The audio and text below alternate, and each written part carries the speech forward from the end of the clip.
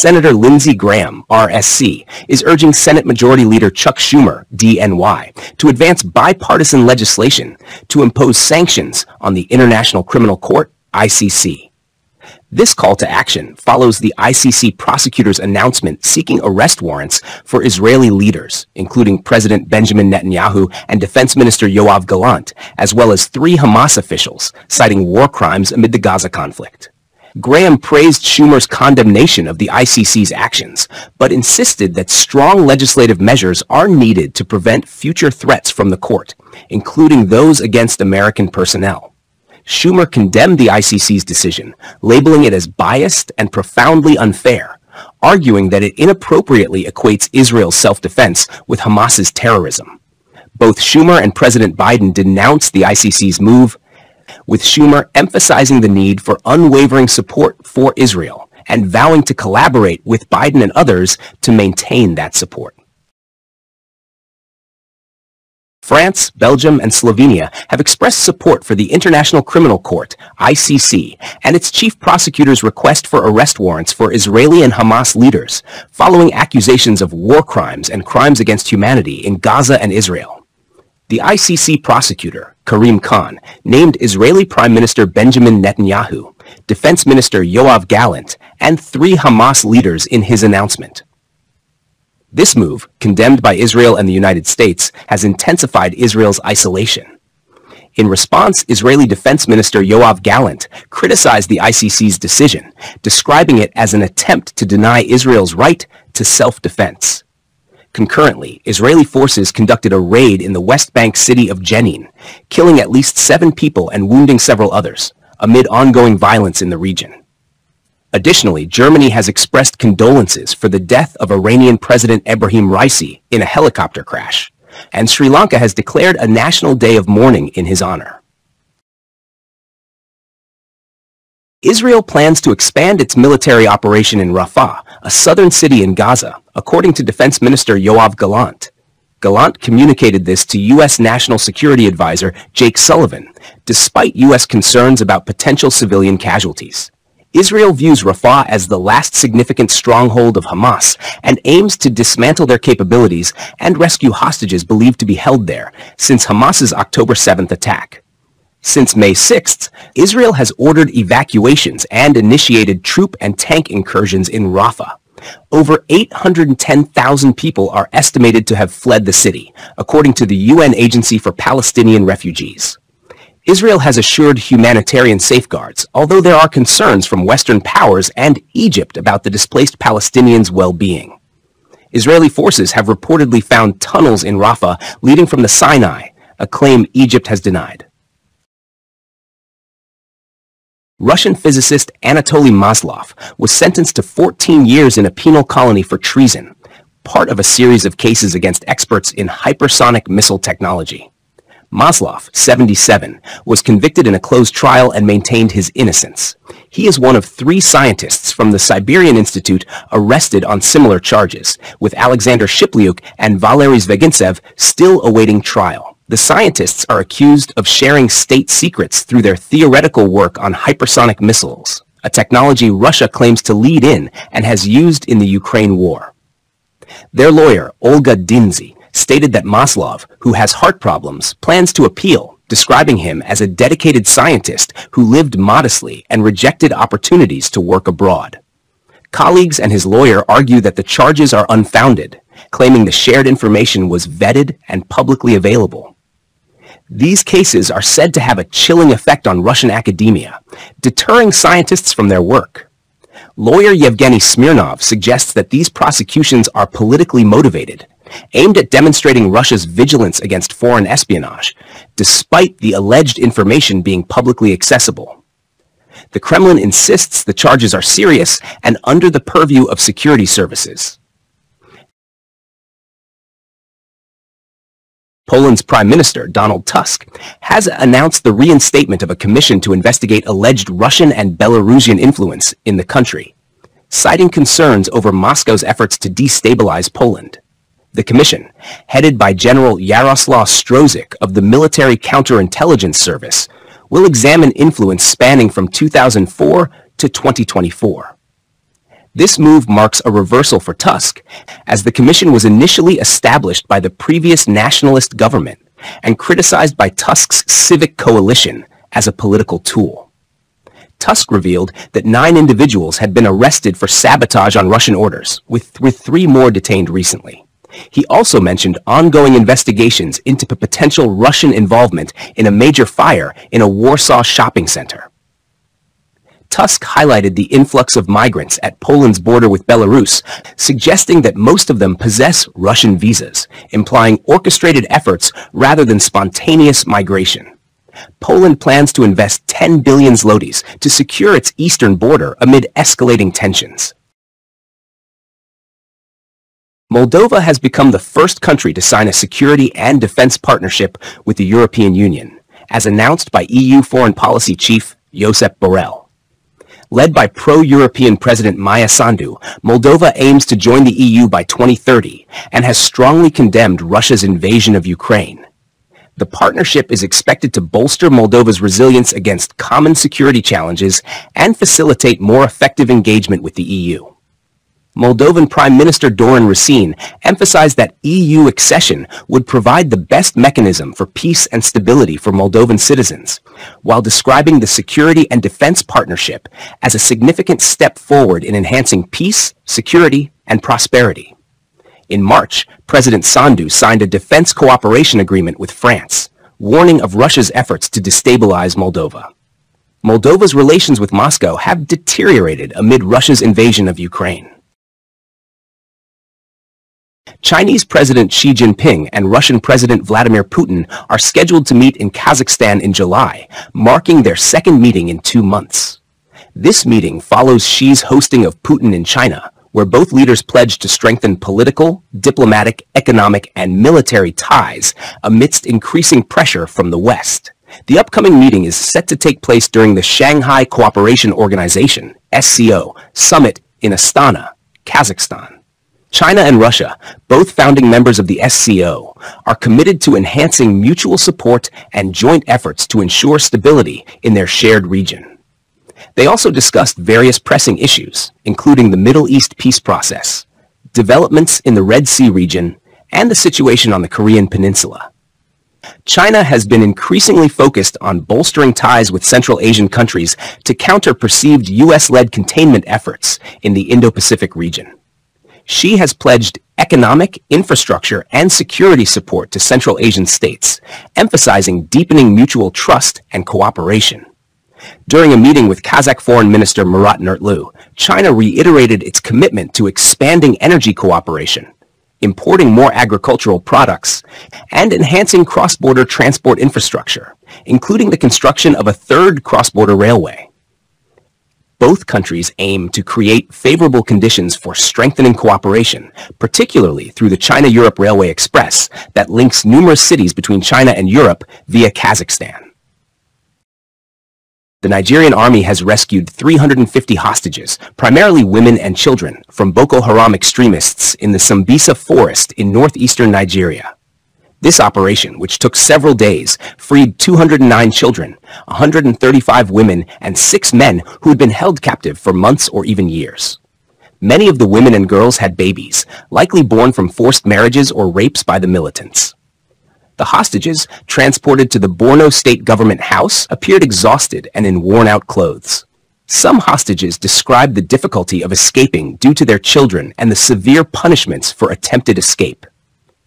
The Sambisa Forest, a former forest reserve now used as a Boko Haram hideout, was the site of this rescue mission, where some extremists were killed and their makeshift homes destroyed.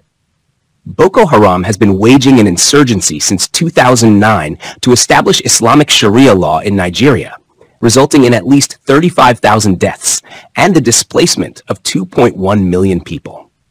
Boko Haram's abductions have included high-profile cases, such as the kidnapping of 276 schoolgirls from Chibok in 2014. Since then, abductions have been widespread, especially in Nigeria's northwestern and central regions, where armed groups frequently kidnap villagers and travelers for ransom. Kosovo police have closed 6 branches of Serbia-licensed postal savings bank, enforcing a ban on the use of the Serbian dinar currency. This decision, effective from February 1st, mandates that ethnic Serb-dominated areas in Kosovo adopt the euro, aligning with the rest of the country. The closure has heightened tensions with Serbia, which provides financial support to ethnic Serbs in Kosovo in dinars. The Kosovo government delayed the enforcement by 3 months following pressure from the European Union and the United States, who were concerned about the impact on the ethnic Serb minority in northern Kosovo. Most of Kosovo already uses the euro, despite not being an EU member, but northern regions with significant ethnic Serb populations continue to use the dinar. The EU and US are urging Serbia and Kosovo to implement agreements reached in early 2023 aimed at normalizing relations.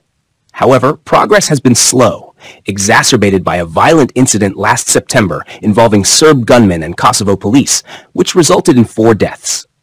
Both Serbia and Kosovo aspire to join the EU, but their ongoing disputes and lack of compromise threaten their accession prospects. The conflict traces back to a 1998-99 war between Serbian forces and ethnic Albanian separatists, which ended after a NATO intervention. Kosovo declared independence in 2008, but Serbia does not recognize it. The Philippines aims to become a key manufacturing and logistics hub in Asia, leveraging its strengthened ties with the United States. President Ferdinand Marcos Jr. highlighted the country's ambitions at the 6th Indo-Pacific Business Forum in Manila, emphasizing increased defense and economic cooperation with Washington. The U.S. has pledged to support investments in transport infrastructure, clean energy, and semiconductor supply chains through the Luzon Economic Corridor. Marcos outlined an infrastructure program consisting of 185 priority projects worth 9.5 trillion pesos, $163 billion, to boost the nation's logistics capabilities. These initiatives aim to improve freight transport, mobility, and access to economic zones, positioning the Philippines as a regional center for agribusiness and logistics. This strategy puts the Philippines in competition with regional neighbors like Vietnam and Indonesia, which are also vying for investments amid efforts by the U.S. and its allies to reduce dependence on China.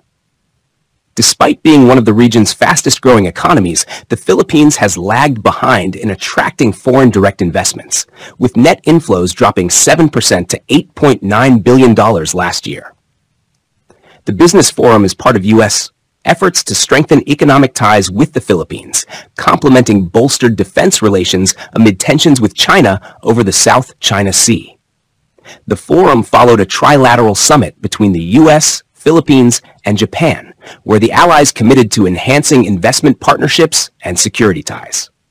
Marcos emphasized the importance of integrating the Philippines into global value chains and attracting more foreign direct investments to sustain economic growth, asserting that a strong Philippine economy would be a valuable regional ally. The U.S. Army is expanding its Joint Pacific Multinational Combat Training Center, JPMRC, to the Philippines to support the country's shift towards territorial defense operations. The center will be set up at Fort Magsaysay in central Luzon, enhancing training capabilities for large-scale events, including jungle and special operations training. The initiative follows major joint exercises, Salaknib and Balaykatan, between U.S. and Philippine forces, emphasizing long-range air assaults and integrated operations.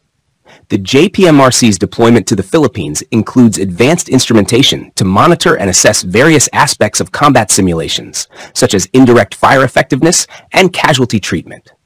The U.S. Army is transporting technology from Hawaii to enable this training, marking a significant effort to support the Philippines' defense modernization. The U.S. Army plans to continue similar training exercises in the region, with future deployments of JPMRC capabilities to Thailand and other Pacific locations as part of Operation Pathways, a series of collaborative exercises with Indo-Pacific allies. China has imposed sanctions on former U.S. Congressman Mike Gallagher, barring him from entering the country and freezing his assets within China. This action comes in response to Gallagher's perceived interference in China's internal affairs, particularly due to his vocal criticism of China and strong support for Taiwan. Gallagher's visit to Taiwan in February, where he met with both the former and current presidents, drew particular attention and condemnation from Beijing. China's move underscores its sensitivity regarding foreign support for Taiwan and its ongoing efforts to assert control over the island, which it considers a separatist territory. The Vatican has extended another significant gesture towards China, affirming the Catholic Church's commitment to respecting Chinese sovereignty and acknowledging past mistakes made by Western missionaries. The event commemorated a pivotal 1924 meeting in Shanghai, which emphasized the need for local leadership in the Chinese Church. Notably, Shanghai Bishop Joseph Shen Bin, the first mainland bishop allowed by Beijing to participate in a public Vatican event, emphasized the importance of a Chinese perspective within the Catholic Church. Pope Francis emphasized the significance of the 1924 meeting and highlighted the need for the Church to adapt to Chinese society. The Vatican's ongoing efforts to reconcile with China aim to unite the country's Catholic population, which has been divided between state-recognized and underground churches. Despite challenges and past violations of agreements, the Vatican seeks to ensure that Catholicism in China remains free from foreign political influence and aligned with local culture and society. ASML Holding NV and Taiwan Semiconductor Manufacturing Co., TSMC, have contingency plans to remotely disable their advanced chip-making machines if China were to invade Taiwan, sources familiar with the matter revealed. The U.S. government has expressed concerns privately to Dutch and Taiwanese officials about the potential consequences of a Chinese attack on Taiwan, given its pivotal role in semiconductor production. ASML, the world's sole manufacturer of extreme ultraviolet EUV machines crucial for chip production, has reassured authorities about its ability to remotely shut down these machines in such a scenario. This capability applies to ASML's EUV machines, utilized predominantly by TSMC, which are essential for producing cutting-edge microchips with various applications, including military uses. The Netherlands, where ASML is based, has conducted simulations to evaluate the risks associated with a potential Chinese invasion of Taiwan. ASML's technology has been subject to export controls due to fears of it falling into the wrong hands, with the Netherlands banning the sale of EUV machines to China under U.S. pressure.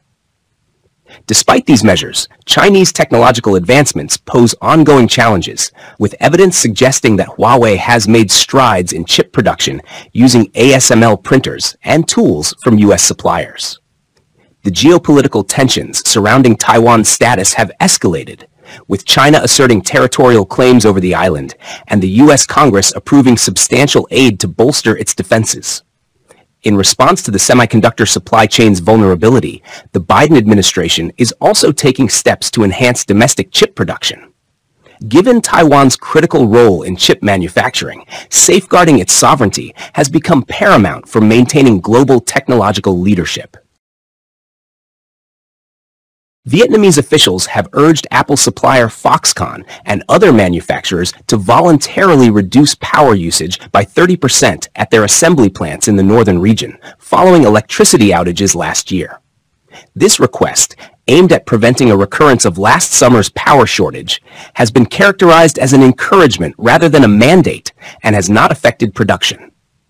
Vietnam, increasingly attracting multinational companies seeking to diversify from China, relies on foreign investment for economic growth, particularly in energy-intensive industries like semiconductor manufacturing. The country experienced a power shortage last year due to a heat wave, resulting in significant economic losses. Prime Minister Pham Minh Chinh has assured foreign investors that such shortages will not recur, with measures including delaying maintenance at coal-fired power plants to meet increased electricity demand during hot months. While specific details about the requests and their duration remain undisclosed, energy-saving measures have been implemented nationwide to mitigate potential shortages. However, foreign chambers of commerce have called on the government to ensure a stable power supply, citing concerns among semiconductor companies about investment decisions being delayed due to supply risks.